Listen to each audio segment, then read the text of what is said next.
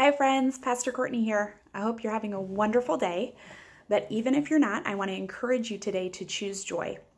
One of the verses that I love to speak out almost more than any other is Nehemiah 8:10. The joy of the Lord is my strength.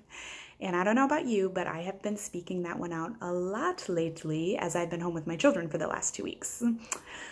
Let's just say there have been some highs, like them climbing up on our countertop and risking their lives to get a cup, or some lows, like me having to scrub toothpaste out of our carpet this morning.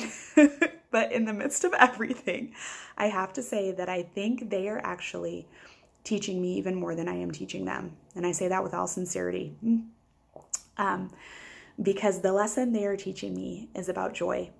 Now, I know that my kids are not perfect, and I know we can agree none of our kids are, but I do know that the heart of a child is so close to God's heart, and that they understand the things of God and get them so much more quickly than us hard-headed adults.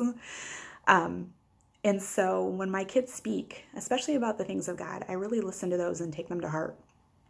This week at one point, Audra told me, Mom, God's holding us up right now. And I said, what do you mean? And she looked at me like, are you crazy? She goes, God's holding us in the palm of his hand, right? I said, yeah. Another time when we were reading Bible reading at night, which are some of the sweetest times you can have with your kids, she goes, Mom, I just love God's word because it is like those stories are straight from God's heart for us. I just love that. It just pierced my heart. And my little son Wyatt, all the time lately, he's been asking me to pray for everything. Pray for my finger, Mom. Pray for the sun to shine. Pray for Papa. He just knows that God answers prayer. And I've been seeing a glimpse of God's heart lately, for sure, through the way that they find joy in everything. Find joy in a game of tag. Find joy in a comfy pillow or a new little robin outside. They find joy in a good story or in a warm hug. They find joy in everything. And I know that our God, we can see from his word, is fiercely joyful.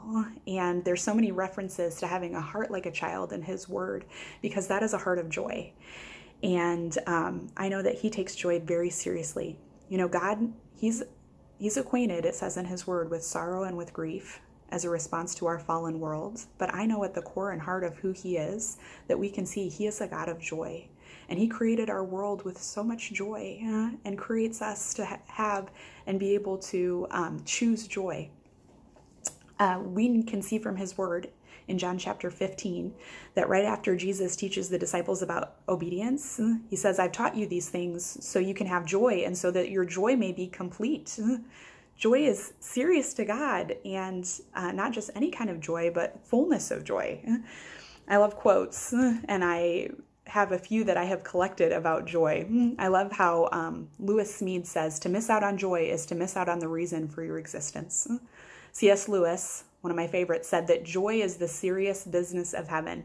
And I'm reminded of back in December, you might remember at our Jingle Jam, we talked about how joy is choosing to be happy even when things don't go your way. And Paul wrote in Philippians 4:4, kids, I know you know this one, rejoice in the Lord always. And I will say it again, rejoice, rejoice, rejoice, rejoice, rejoice, rejoice.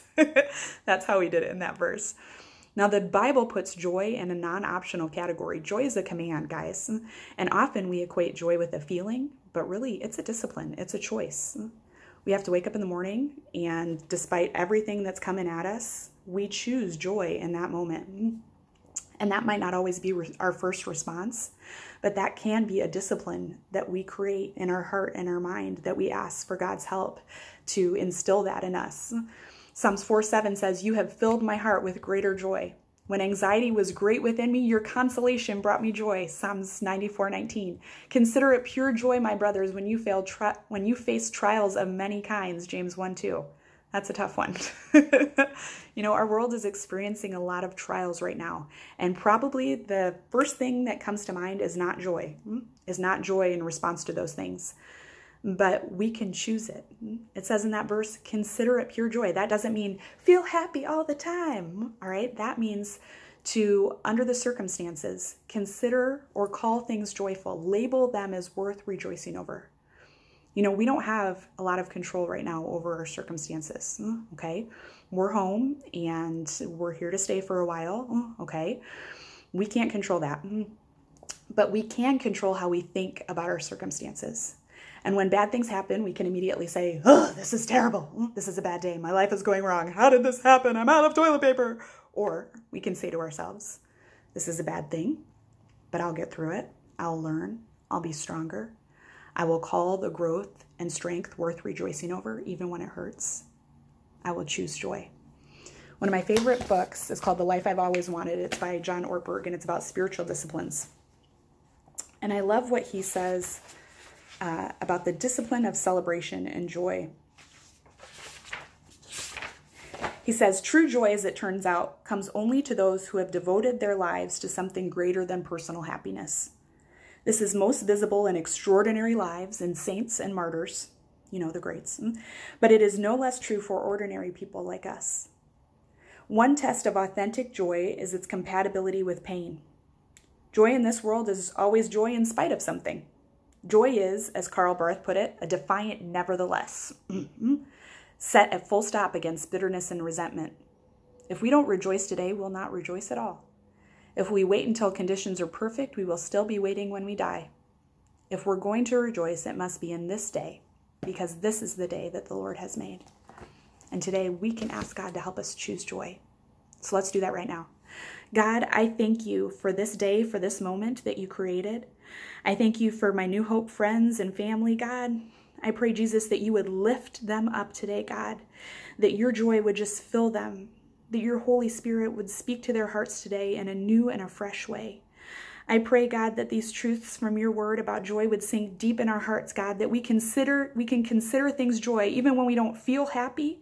Joy is a choice, God. Even when things don't go our way, even when we're facing trials of many kinds, God, we can choose your joy and consider things joy, label them joyful, God, because we know that you work all things together for the good of those who love you.